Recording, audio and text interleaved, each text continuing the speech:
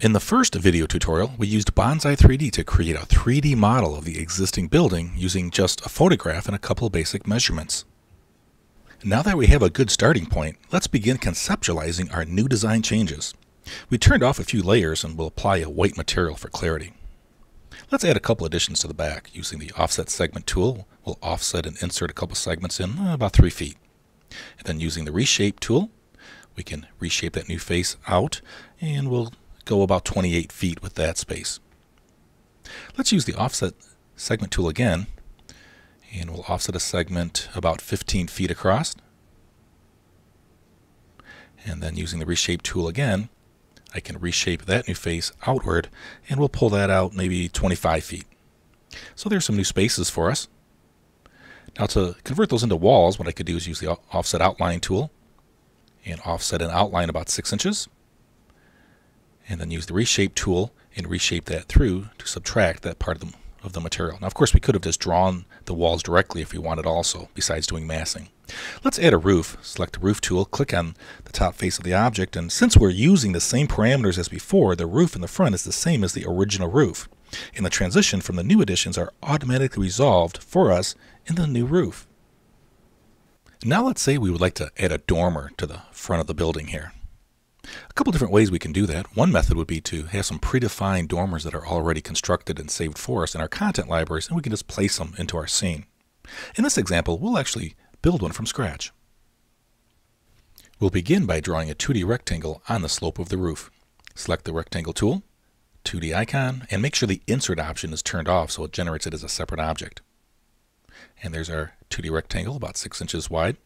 And then what we'll do is use the extrusion tool and make sure you choose the perpendicular to reference plane option so that we can extrude the rectangle straight up instead of perpendicular to the face.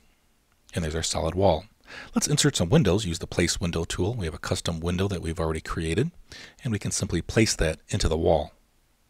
Now let's reshape the wall to the size that we want. Using the reshape tool, I'll reshape the face and snap it to the frame of the window, and then reshape it again out 6 inches. Let's do the same on the other side. Snap it to the frame, and then reshape it again out 6 inches. I need to make the top of the wall flat, so I'll use the 2D rectangle tool, and make sure we choose the 3D extrude icon with the insert option turned on, so I can draw the rectangle on the side face and push it through to subtract that portion to make the top flat.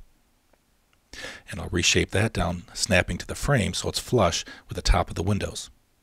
Now I need to create the walls extending back into the roof, so I'll use the offset segment tool and offset a segment on the left over 6 inches and offset this segment over 6 inches. Then using the reshape tool, I can select that new reshaped face and reshape that into the roof. And now notice I'm snapping to the point of the roof so that it goes all the way through, and you can see in wireframe that it's extending through that solid roof.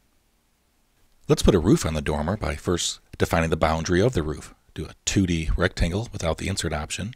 So it's a separate 2D rectangle that we create by snapping to the corners, and then using the roof tool, I click on the face, and the roof is generated, and of course I'll have to set the parameters to the type of roof that I want.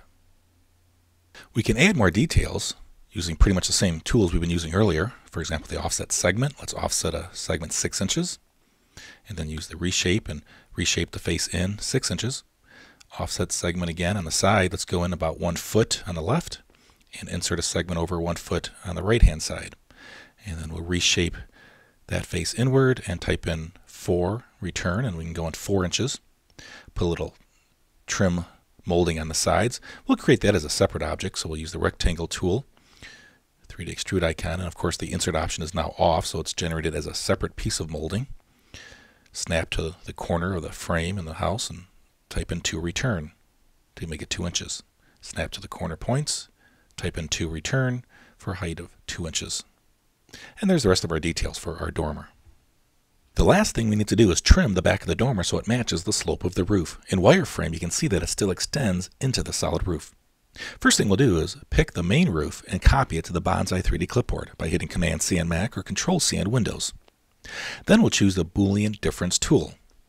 Select the roof of the dormer first, and then select the main roof, and the main roof is then subtracted from the dormer roof. Let's try this again. Paste the main roof back in, select the Boolean difference tool again, click on the walls, and then click on the main roof. And now that volume is subtracted from the walls. There's a little nodule left over where the roof must have gone through to the other side of the roof, so we'll just delete that. Paste the main roof back in, and now our dormer matches the slope of the roof. Let's apply some new materials to our new objects. Drag and drop the roof onto the main roof, and drag and drop the siding to the walls. Now we need to apply different materials to different faces of the roof object. So hold down the Command key on Mac or the Control key on Windows, and you can drag and drop the material onto just a single face of that object. So the roof material goes just on those faces, and the siding material will go just onto the front face only. And as we saw earlier, if we need to readjust the automatic mapping, we can use the Map Texture tool, click on the object, and it will automatically readjust the mapping system for us. Let's make a copy of the dormer for the other side. Select the Pick tool and window pick all the objects. Select the Move tool with the copy icon selected.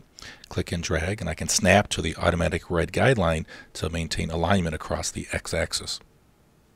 How about a new front porch roof? We'll select the Move tool with the copy icon selected. Hit the Command key on Mac or Control key on Windows, and I can make a copy of the top face from the porch.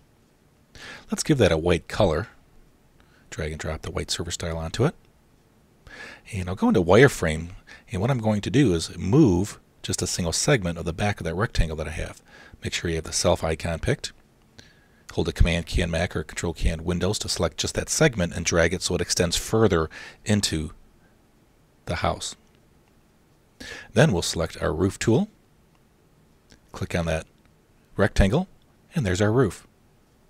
Let's add a little more detail just like we did before. Offset segments.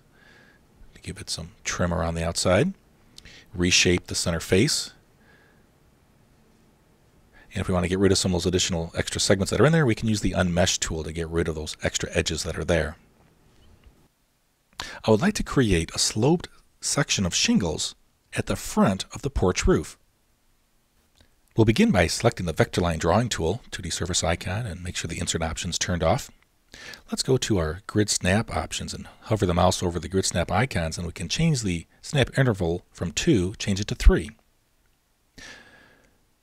Now we can snap to the end point of the roof, and then we can snap, because our interval is set to 3, 1/3 of the way up along the inside face.